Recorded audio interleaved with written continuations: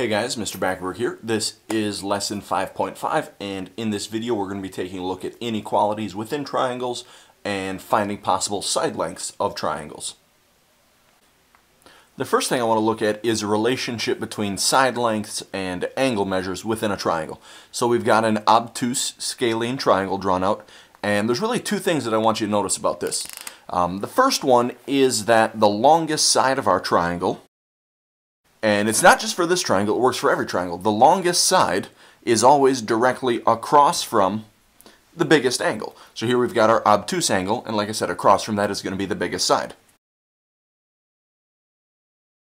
And it's going to work out the other way too. The shortest side of our triangle, which is across the bottom here, is always going to be directly across from the smallest angle. Okay, and like I said, this will hold true for any triangle, and really it's about how wide those angles are opening up. Obtuse angles, or bigger angles, open up wider, so they're going to end up creating long sides, and small angles don't open up as wide, so then it makes sense that it would be across from a short side. So let's take a look at this example where we're given triangle QRS, and we're given the side lengths of the triangle, and what we want to do is we want to take a look at putting the angles in order from smallest to biggest. So sort of like we just talked about, the smallest angle is always going to be across from the shortest side. So the shortest side is a length of 5, so that means across from it should be the shortest angle. So angle S should be the smallest. Now next we're going to look for the next biggest side. So down here we've got a length of 7, so across from that would be angle R, which means that angle R would be the next biggest angle. And then lastly, we've got this side length of 8 over on the right-hand side across from angle Q. Since that's the biggest side, angle Q is going to be the biggest angle in this triangle. Okay, so putting these angles in order from smallest to biggest, angle S, angle R, then angle Q. Now, this can also work in the opposite direction. So on this triangle, now we're given the angle measures, and we're going to put the side lengths in order from smallest to biggest.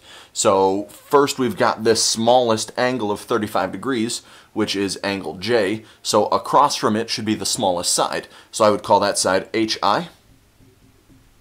Then the next smallest angle is this 45 degree angle. Across from there we've got side IJ.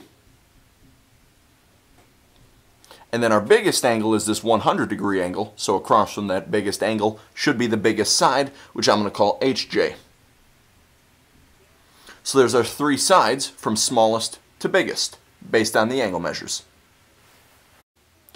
Now, not every group of three sides can actually make up a triangle, but there's this thing called the triangle inequality theorem. And the triangle inequality theorem kind of dictates what those three sides have to look like. So what the triangle inequality theorem says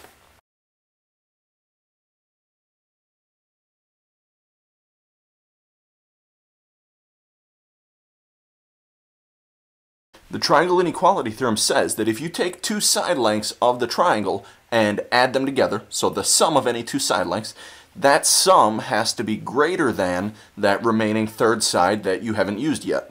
So let me draw out a triangle.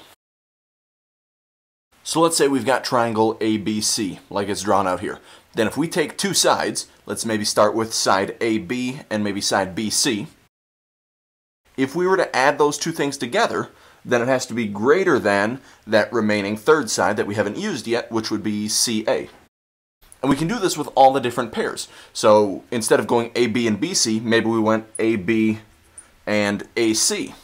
That would still have to be bigger than the remaining third side, which runs from B to C. Or maybe we group things up a little bit differently. Maybe we go BC plus AC. That has to be greater than AB. Okay, no matter which pair of sides we decide to choose, when we add those things together, it always has to be bigger than that remaining third side. So what we want to look at in this example is, given three possible side lengths, can we form a triangle with those three side lengths?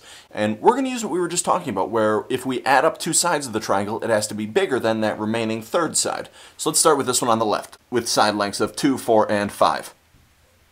If we were to add up the first two, that has to be greater than 5. Well, 2 plus 4 is 6, and 6 is bigger than 5, so that works. Now, we should check all the pairs, really. If we add up 2 and 5, that's got to be greater than 4. Well, 2 plus 5 is 7. 7 is greater than 4, so that works. And then I guess our last pair of sides is 4 and 5. And if we add those together, it has to be bigger than 2. Well, 4 plus 5 is 9, and 9 is bigger than 2. So, yep, that one works. Now, if we take a look at these other sides, 2, 2, and 5, right away, if we add up those first two sides, 2 plus 2 has got to be greater than 5. Well, 2 plus 2 is only 4. And 4 is not greater than 5. So, no, we can't make a triangle with this one. But yes, we can with this first set. In this last example, we're looking at a triangle where we're given 2 of the side lengths, and we want to figure out what the third side length could look like. So this says that one side is going to be a length of 12, another side is going to be a length of 8, and we have to try to figure out something about that third side. So I'm just going to list these out. We've got a length of 12, we've got a length of 8, and we don't know what that other side length is. So I'm just going to call it x. Now there's a few different steps that we have to take to help us figure this out. Based on what we were just talking about, if we add up 2 sides of our triangle, that has to be bigger than the remaining third side of our triangle. So I'm just going to start matching things up. Maybe we took the 12 and the 8 right away. If we added those together, that would have to be bigger than x. Well, 12 plus 8 is 20, so 20 has to be bigger than that x value. But now we can move some of these things around. Maybe we go 12 plus x has got to be greater than 8. Now, if we think about solving this, we would want to get x all by itself, so I would subtract that 12 over. Now, our inequality ends up saying that x has to be greater than negative 4. And we're dealing with real side lengths. We can't have a negative side length, so this inequality right here doesn't really make any sense at all, so I'm just going to ignore it. And then the last thing that we could do is we could have the 8 plus x, and then that has to be greater than 12. Now this one we're going to solve to get x all by itself again, so we're going to subtract the 8, and we end up with x has got to be greater than 4. So we're ignoring that middle inequality because that one didn't make any sense. This is a triangle, so it can't have any negative lengths. So what we know is that our x value has to be smaller than 20, but it also has to be bigger than 4. So what we're going to do is we're going to write out one big inequality that says that. So we're going to put x in the middle. X has to be smaller than 20, but x also has to be greater than 4. So the side lengths of our triangle have to be somewhere between a length of 4 and a length of 20. That's going to be it for this video. Thanks for watching.